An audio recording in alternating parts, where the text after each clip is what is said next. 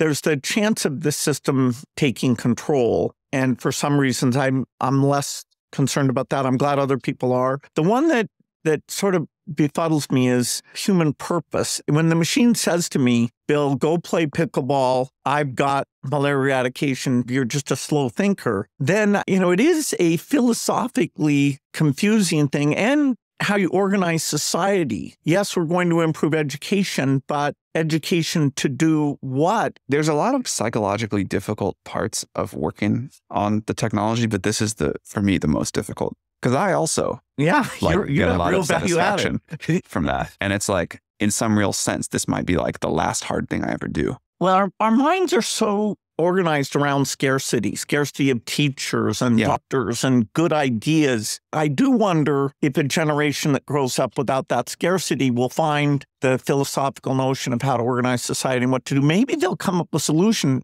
And I'm afraid my mind is so shaped around scarcity, I even have a hard time thinking of it. If we can get into this world of post-scarcity, we will find new things to do. They'll feel very different, but I think the only way out is through. We just have to go do this thing. It's going to happen. This is like now an unstoppable technological course. The value is too great. And I'm pretty confident, very confident we'll make it work, but it does feel like it's going to all be so different. Yeah, I think if it comes across as asking for a slowdown, that'll be really hard. If it instead says, okay, do what you want, but any compute cluster above a certain extremely high power threshold. And given the cost here, we're talking maybe 5 in the world, something like that. Any cluster like that has got to submit to the equivalent of international weapons inspectors. And the model there has to be made available for safety audit, pass some tests during training and before deployment. That feels possible to me. I wasn't that sure before, but I did a big trip around the world this year, talked to heads of state in many of the countries that would need to participate in this. And there was like almost universal support for it.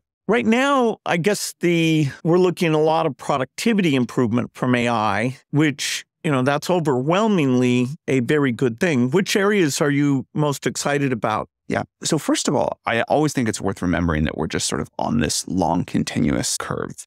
So like right now we have AI systems that can do tasks. They certainly can't do jobs, but they can do tasks, and there's productivity gain there. Eventually, they'll be able to do more things that we think of like a job today. And we'll of course find new jobs and better jobs. And I totally believe that if you give people way more powerful tools, it's not just they can work a little faster, they can do qualitatively different things. And so, right now, maybe we can speed up a programmer 3x. It's about what we see. I mean, that's one of the categories that we're most excited about. It's working super well. But if you make a programmer 3 times more effective, it's not just that they can do 3 times more stuff. It's that they can, at that higher level of abstraction, using more of their brain power, they can now think of totally different things. And it's like, going from punch cards to higher level languages didn't just let us program a little faster, it let us do these qualitatively new things. But I think it's worth always putting it in context of this technology that, at least for the next 5 or 10 years, will be on a very steep improvement curve.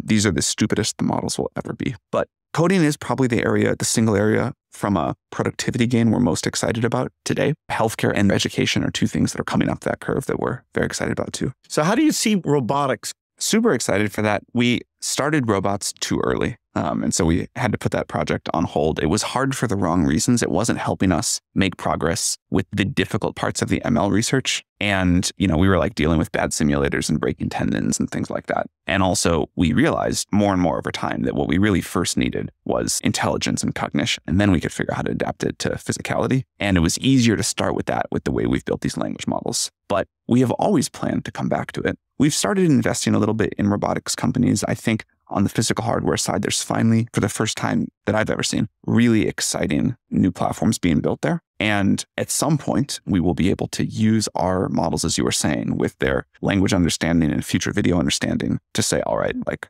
let's do amazing things with a robot. And what about the competition? Is that kind of a fun thing that, many people are working on this all at once? It's, both like annoying and motivating and fun. I'm sure you felt similarly, but it does push us to be better and do faster. And we're very confident in our approach. We have like a lot of people that I think are like skating to where the puck was, and we're going to where the puck is going, and feels all right. Bill Gates interviews Sam Altman on Bill's podcast called Unconfuse Me, which was apparently on YouTube this whole time. It's pretty interesting. It's pretty general. They don't go too deep into anything, but it is an interesting thing to watch those two kind of discuss where they think AGI, AI, where the world is going, and how AI will affect it. But one thing that really caught my attention didn't happen at that interview, but it sounds like it was happening while that interview was being released. So this is kickoff for YC, Y Combinator, where they get a lot of the founders of these startups. It sounds like it took place at OpenAI's headquarters in San Francisco. Sam Altman was there.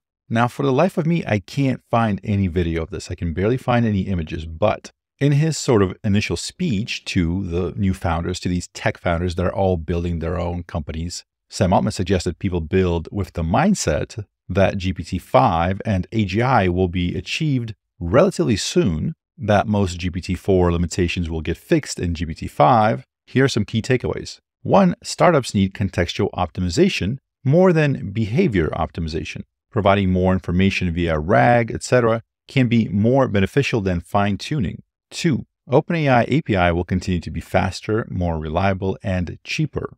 However, there will always be a balance between performance and cost. For example, iPhone will keep its 1.5 day battery life to optimize for performance, even though battery technology has improved significantly. And 3, it's not advisable to build companies that focus primarily on addressing current GPT-4 limitations. Most limitations will get partially/entirely fixed in GPT-5. This was published in the Standard a few days earlier. ChatGPT-5 release date, what we know about OpenAI's next chatbot.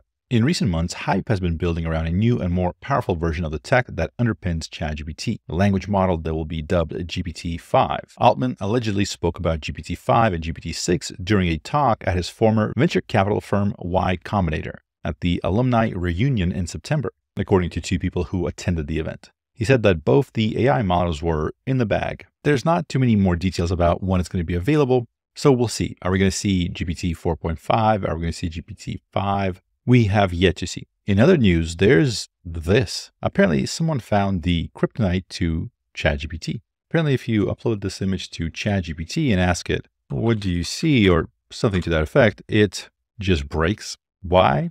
Who knows? A lot of people are reporting being able to break ChatGPT with that image.